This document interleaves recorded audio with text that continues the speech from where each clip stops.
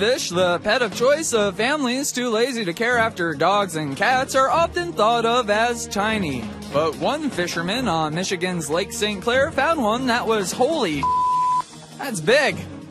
Okay. Wow. Recently, Mike Martin experienced a first in his 20 years of fishing when he caught a giant 3-pound, nearly 15-inch long goldfish near Detroit, Michigan. Martin said, "We see them all the time, but to actually catch them is rare." So what was Martin doing that day to make such an unusual catch? Basically, I was doing what I always do, trying to catch perch. And I thought I had a big perch on. Definitely not a perch.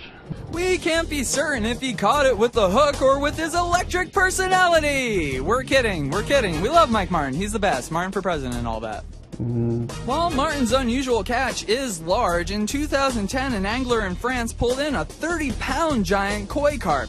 Koi and goldfish are both in the carp family, but are from different genera. Koi are ornamental varieties of Cyprinius carpia, whereas the commonly known goldfish, or Carassius auratus, are typically smaller members of the family Cyprinidae. Cyprinidae? What? So, yeah. Looks like a goldfish. Martin says not being confined within tight quarters is the reason why this goldfish grew so large. Everybody wants to just dump them off their seawall and let them be free, and this is what they turn into. So for all the skinny dweebs, go jump in a lake. No, seriously, try it out. It's a good way to bulk up.